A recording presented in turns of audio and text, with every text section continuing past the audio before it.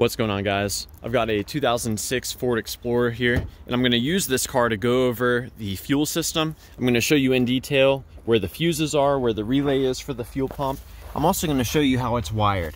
So the first fuse for us to check is going to be down here.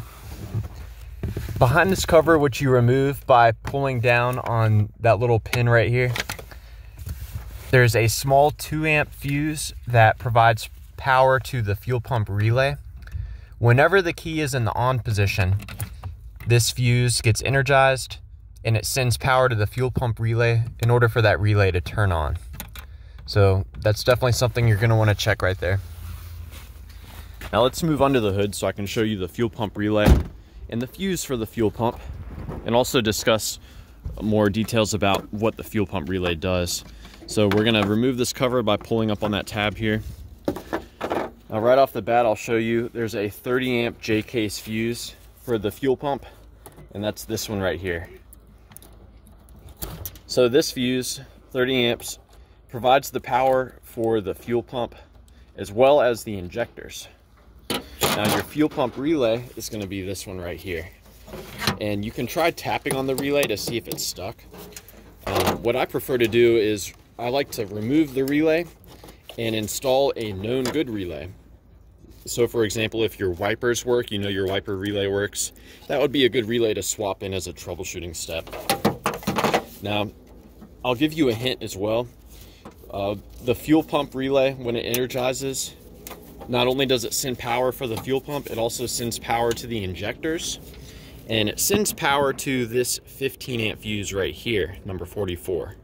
So what I'd like to do is, before you start messing around with the relay, you can measure to see if you're getting power at this fuse. If you are getting power at this fuse, then you know that the fuel pump relay is getting engaged. You know it's working as well. But let's discuss the pins for the fuel pump relay. This pin that I've marked in red, that carries power from this 30 amp fuse. And when the fuel pump relay is energized, it takes this power and it sends it to this pin. This pin goes to your inertia switch, which is a switch for the fuel pump. It's basically a safety device that cuts power if your car is in an accident. Now the relay is controlled by these 2 pins here. This pin, you should measure a constant ground. This pin just goes straight to ground. This pin right here, I've pointed out to you that 2 amp fuse inside the car. That's what this receives power from. So you should see power here from that 2 amp fuse whenever the key is in the on position. Now, when this is engaged, it sends power, of course, to this fuse for the injectors, but it also sends power to the inertia safety switch. So I'll point that out to you as well. The inertia safety switch is on the passenger side, and it's definitely one of my go-to things to check if I'm not getting any fuel. So if it has gotten triggered, normally by hitting a speed bump really hard or running off the road or getting in an accident, you can reset it by pushing down on the top of the button there. These do fail though, and so you can test them. You can see there's 2 wires going into it. Now when the fuel pump relay is engaged, it's energizing the violet green wire.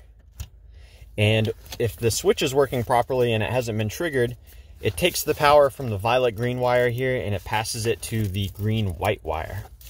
That green white wire, it doesn't go directly to the fuel pump, but it instead goes to your fuel pump control module.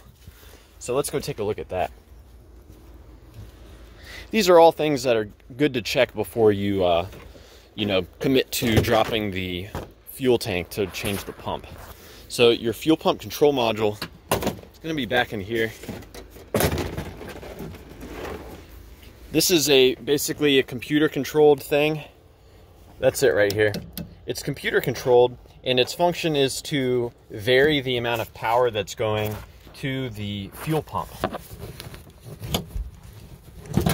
Let's see if I can get in here. So there's the connector for it. Now when the fuel pump relay sends power to the inertia switch, that inertia switch is supposed to send that power on to your module here. and that power comes in through that violet white wire right here. So you should be measuring power at that wire. Now this also has to receive a ground, and the ground comes in on a brown green wire. So you should see,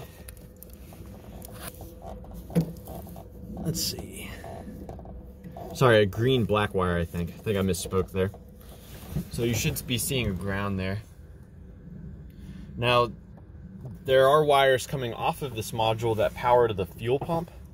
Those are the yellow, green, and the white brown.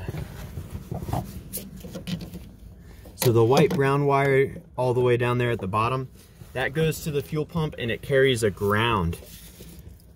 And your yellow gray wire here, that carries power to the fuel pump. So yeah, I hope this was helpful for you guys in troubleshooting the fuel on your Ford Explorer. Please let me know if this is of any use, if you've got any questions, or more importantly, if you've got any advice about troubleshooting the fuel system here. And thank you for watching.